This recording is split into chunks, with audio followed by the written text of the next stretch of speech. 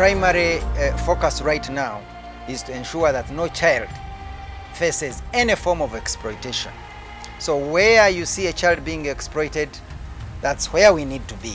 And not only us, but even you as individuals, keep an eye out for any child that is being exploited and raise your voice if you see something like that.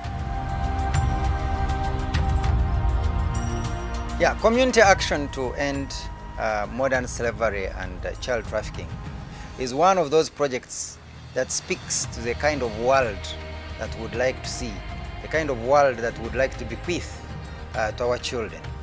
And we realize that this world, we cannot create it alone as TDH.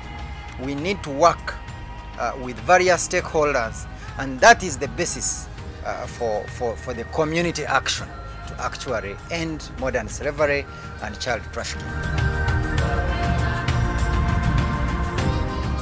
More and more people are speaking about the problem of child trafficking. More and more people are aware about it. We have been able to actually make interceptions of children that are actually being trafficked. We have also been able to rescue some of them. One of the most famous rescues we have done has actually been across the border from Nairobi. Life in Karamoja can be unpredictable.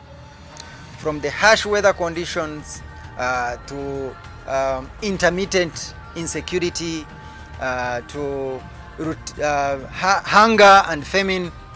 All these, when you think you've created some level of stability within homes, within communities, when you think the conversations are going well, then the trajectory completely changes.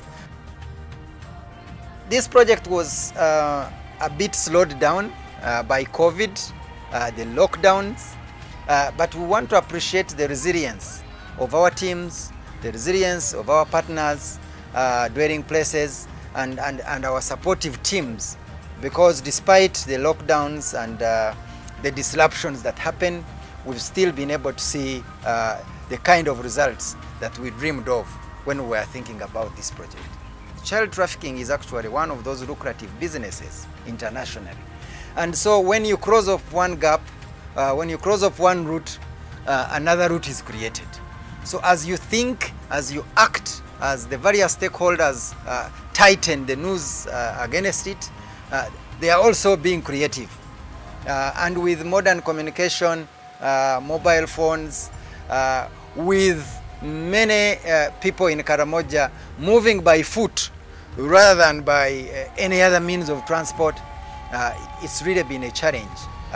Policing and being able to intercept the various victims that end up being trafficked.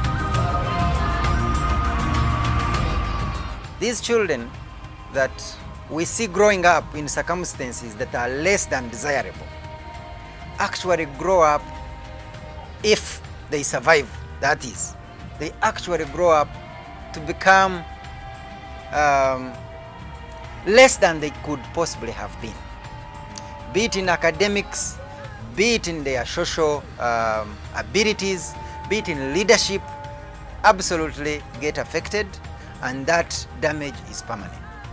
So whatever you can do as an individual, as an institution, as a religious leader, as a government leader, as a politician, to make the lives of these children better, to make it exploitation free, to make it safe, to facilitate them to realize their potential, to have a life good enough for them to develop the talents that each one of us has.